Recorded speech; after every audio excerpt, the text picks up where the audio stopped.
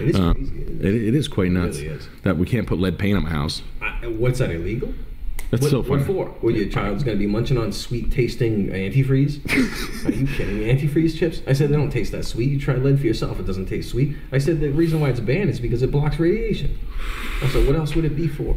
Your safety? So they do everything they can to reduce your lifespan every single day of your life. Like, oh, they got this to protect you? I said, you're crazy. I woke up in the middle of the night one time. I was like, oh my God, that's a lead paint.